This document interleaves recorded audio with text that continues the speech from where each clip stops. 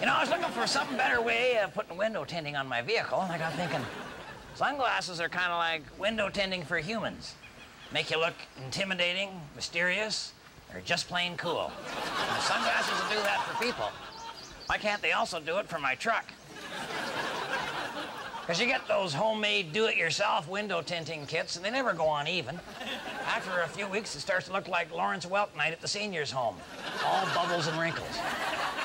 And then at night, there's not enough light you can see where you're going. Whereas with the handyman window tinting system, you're in control. You just flip up your tint for maximum visibility.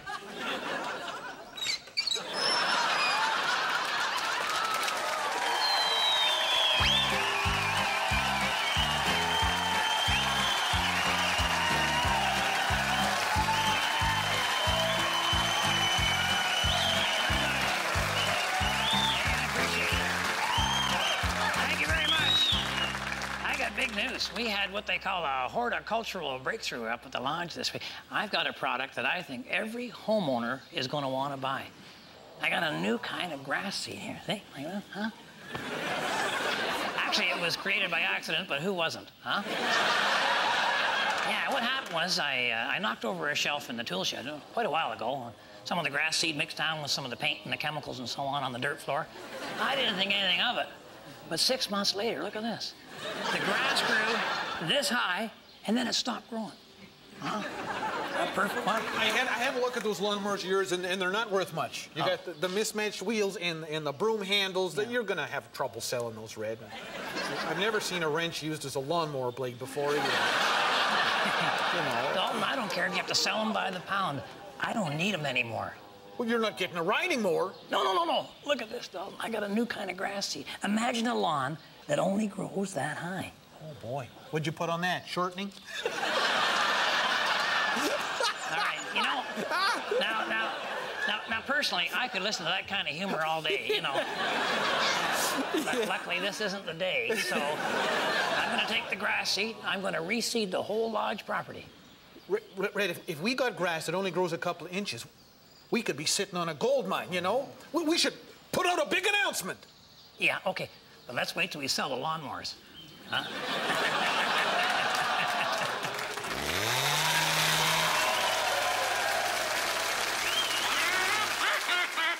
I'm here to give you some advice on doing your fireworks display this year.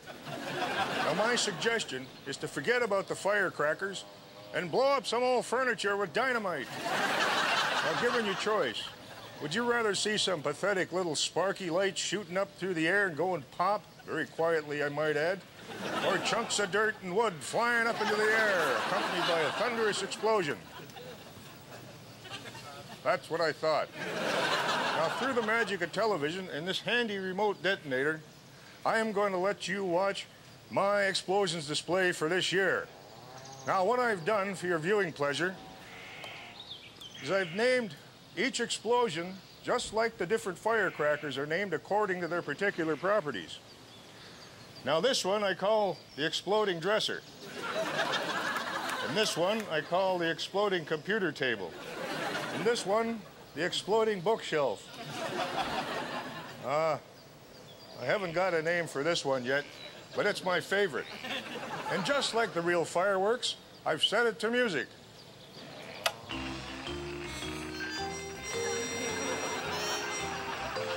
This thing isn't working.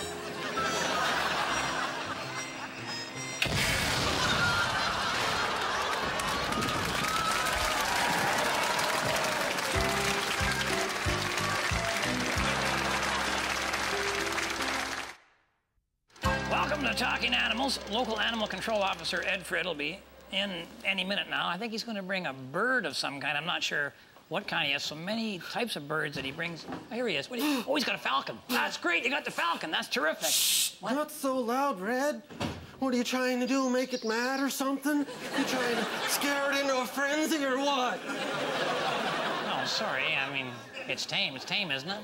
Well, you know, it used to be quite tame, but it's getting a little older now. Yeah. A little bitter. Oh. You know. We're looking at a very violent bird here. Why why didn't you bring a different falcon? Well, I wanted to, Yeah. but I couldn't get this one off my arm. Oh, boy, he's dug right into your bare wrist there. Shouldn't you have one of those protective gloves on? You mean like this? Yeah. Yes, I would definitely recommend that. Does that hurt at all? Very much so. Yeah. Intensely painful. You know, it's not bleeding. No, but I think once the talons come out of my skin, some bandages would come in mighty handy. Maybe a few blood donors. I'm a type A. All right. Ed, why don't you just take the little hood off, and then he'll just, kind of fly around a little bit, eh? Yeah, are you out of your mind? Oh, no, I'm just thinking that, if he flies away, he'll let go of your arm. Or, well, maybe most of it. Yeah. But I'm not in a big hurry to test that theory. It is a very dangerous bird. Boy, he looks pretty calm to me. Oh, that's what he wants you to think. Oh, yeah. But all the while, he's sitting there thinking of new techniques for attack and kill. That's all these birds think about is kill, kill, kill. Although you may be right. Yeah. He seems to have loosened his grip a little bit. Sure. I think he's relaxing. Maybe if we just give him a couple of more minutes. Well, how much more time do we have? About 2 minutes, Boy, unless that was a mood swing, I think your falcon is deceased. Yeah, well, I gotta go get a bird removed. All right, let's hear for Ed. Thank you, Ed. Thank you. All right.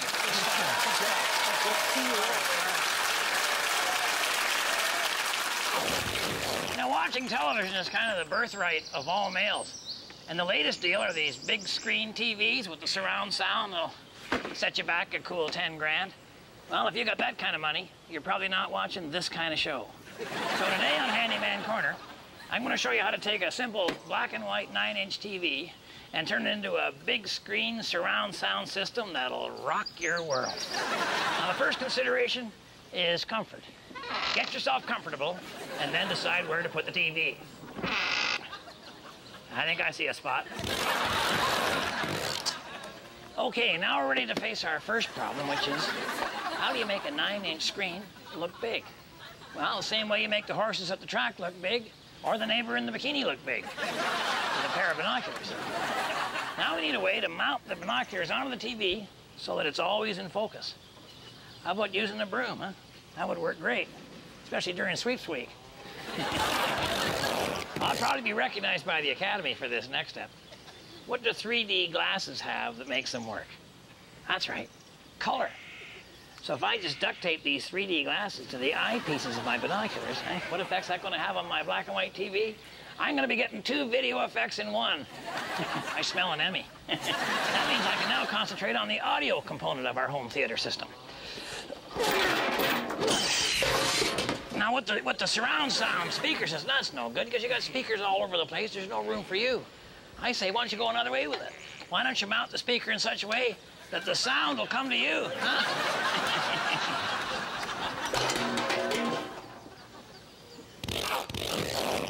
The sound will surround you all right, at any speed you want. And to maximize my reception here, I added a satellite dish. Actually, it's just one of those metal colanders you use to strain pasta. But I'd rather be straining my eyes than straining my fettuccine. So remember, if the women don't find you handsome, you should at least find you handy. Oh man, I'm aiming at the wrong satellite.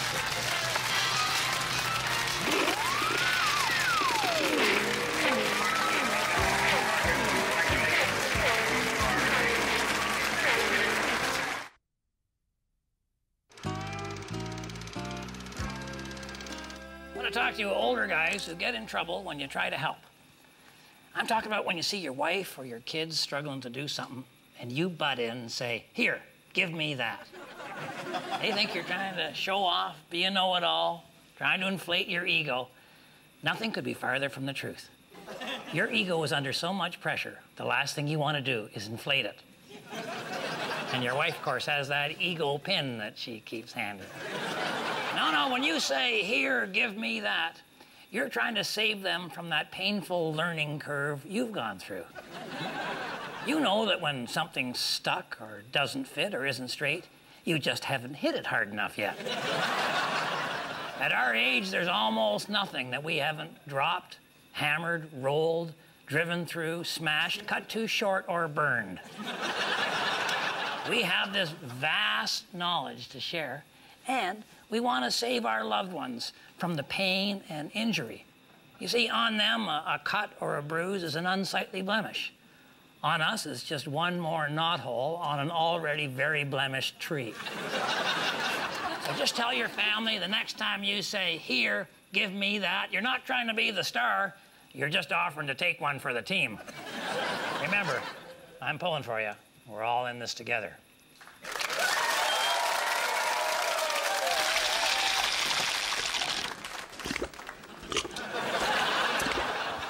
Man, I don't get it. The same grass that grew only 2 inches long in the shed is a foot long out in the yard. And it hasn't even rained since we planted. Mind you, the grass is kind of wet and sticky all the time. And it smells like paint or kerosene or nuclear waste, I think. Odd thing. Good news, Red. I sold all the lawnmowers. Oh, man, oh, that's too bad. I'm going to have to get them all back. Oh, no, you can't do that. Look. Got $100 for them. Oh, yeah. Who gave you that much for those units? Some moron from the city. No.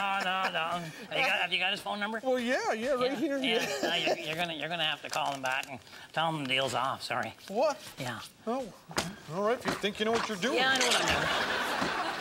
Oh, it's rough, huh? Yeah, I know. Nice lawn. Yeah. What, you guys put in new septics and didn't give me a chance to bid on them? No. We put in a whole new lawn.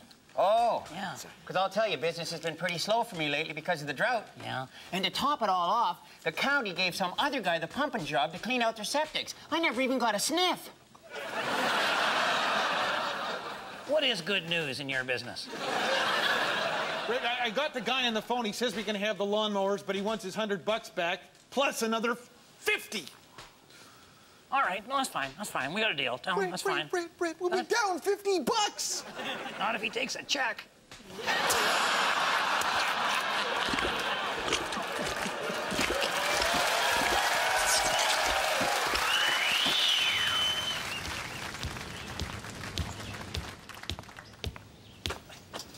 Oh, Red Green, this is great. You're just in time for my second animated feature. Do you get my notice? Well, I'm here, so no. This one's much better. Yeah. I've improved the drawings. I think I've captured the character voices much better, too. Yeah. Very reminiscent of Walt Disney's early progress, I think. Yeah, a little more goofy, a little less Mickey Mouse. No, it's more educational. Oh. Yeah, this one's all about sun protection. Oh. Here we go. Oh, would you like some popcorn before we start? Yeah, sure. I like it after it's popped. Suit yourself. Oh, do you want to use the bathroom first? No, but I wouldn't mind using the exit. No, shh. Down in front. No talking. Here we go.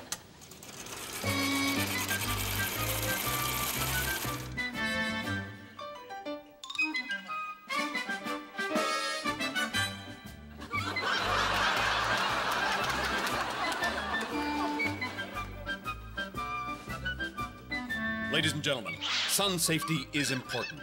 Know that the sun is your enemy and you must protect yourself against its harmful death rays. Do either of you know how we can finally destroy the sun once and for all? I really don't think we need to destroy the sun, Ranger Gord. I think... Think again. Some people would have you believe that the sun is simply a big harmless ball of burning wood and dead leaves. Well, they're wrong. The sun is a living being set on destroying mankind. So, we must abolish the sun from the sky. Here, take these ray guns. We'll show that sun. With these ray guns, we can give as good as we get. Gord, I don't think we need to blast the sun. It's crazy. I'll just put on some sunblock lotion and, well, I'll be fine. Well, that's just beauty, Little Red. You can just sit back covered in your fancy lotion and play defense for the rest of your life, never once standing up to the sun. Meanwhile, little Harold and I will fight the sun. To the death if we have to save mankind. To the death? Oh, you're not right in the head, Gord. Oh no, the sun has been eavesdropping on us. It knows what we're up to. There's no time. We must destroy it now.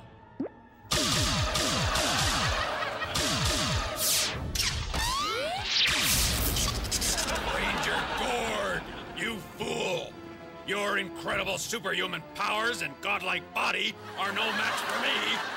And your pathetic little friends can't help you either. Ha ha ha ha! Joke's on you. They were pathetic and little, yes, but they weren't my friends. Come on, drop it. Drop your gun. Hey, ow! Come on, stop it! Stop it, Gord! Oh, please, don't destroy me. Do you promise not to shoot death rays at people anymore? Yeah, say it. I promise not to shoot death rays at people anymore. It's a deal. Well, folks, you heard the sun. Thanks to me, we no longer live in fear of the sun's harmful death rays. I sure learned my lesson. Now everyone can spend hours and hours in the sun without a care in the world. Well, everyone but those two.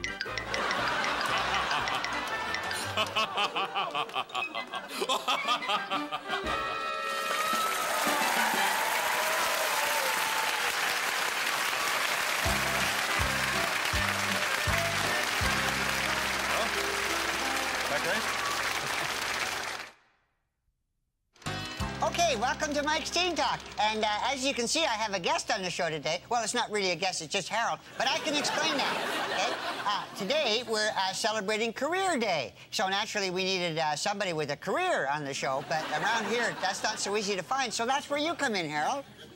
Thank you, Mike. Well, I don't really know if it's much of a career yet. You know, I'm still trying to learn and grow and be better at my job and reap the rewards that come when you take responsibility for yourself. See, he's weird like that. It's great. So, what's the difference between a job and a career? Oh, okay. Well, to me, you know, personally, a job is something that's temporary. You know, you stick at it for a little while until you quit or get fired. Or escape. Or escape, yes. Yes, all right. But on the other hand, a career is something that you plan on sticking at for a long time, you know, and climb up that ladder until you retire. So, like, a job is like drawing 1 to 2, and a career is like basically a life sentence? Similar. So, tell me about your job, Harold. What does your lawyer get you? Well, I'm an assistant account executive at Multicorp International Incorporated. And what do they do? They're, well, Mike, they're very big. They're huge. They're huge, Mike. Good enough. And what do you do in it? I work with files and a filing cabinet. I didn't bring one along today for show and tell or nothing because one guy tried that one time and he got fired. It's dog eat dog out there. Yeah, no, you're right, it is, because when I do have work to take home on the weekend or something like that, I got like a mini filing cabinet. It's called an attaché case. And my boss, if he ever wants to get in touch with me, they gave me a cellular phone. So like you work all alone, all day in a windowless cubicle, and then you take more work home with you at night, and then if your boss has any other ideas, he can call you up whenever he wants? Yeah, that's my job. And you're looking at doing this for life? Did they give you 3 squares a day? No. Well, I have learned so much today. I used to think a job was pretty bad, but a career really sucks, doesn't it? Thanks for coming on the show, Harold. No, I think you missed the idea of the whole concept, you know. Oh, excuse me. It's probably the ward. Thanks for being on the show, and please, don't let this happen to you.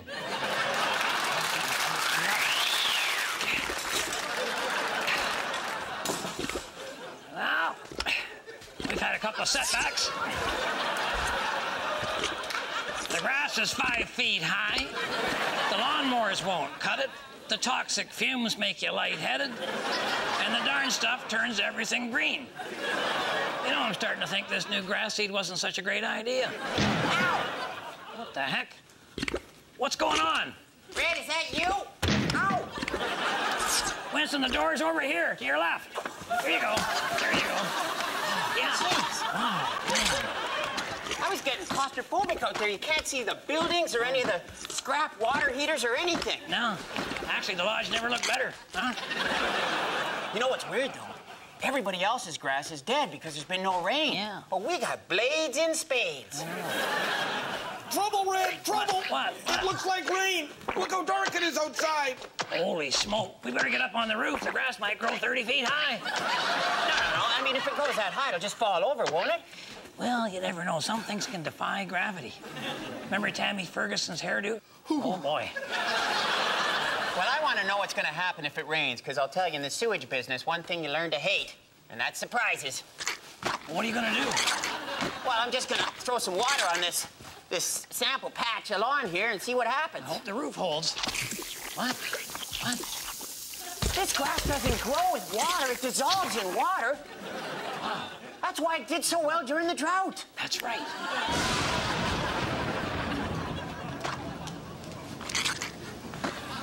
Look at that, will ya?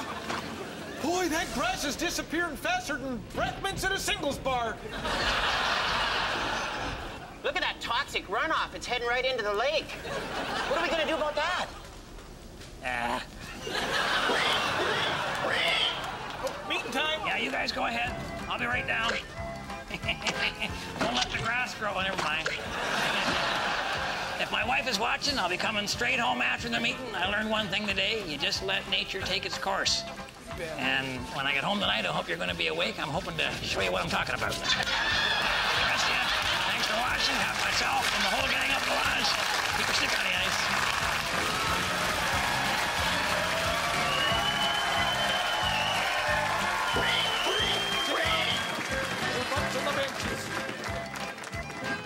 Sit her down. Sit her down. Okay. Oh, all rise, all rise. Quando, Omni, Flunkus, Moritati. Sit down. All right, men, bow your heads for the man's prayer. I'm a man, but I can change if I have to, I guess. Remember, guys, the grass is always greener in the middle of the lake.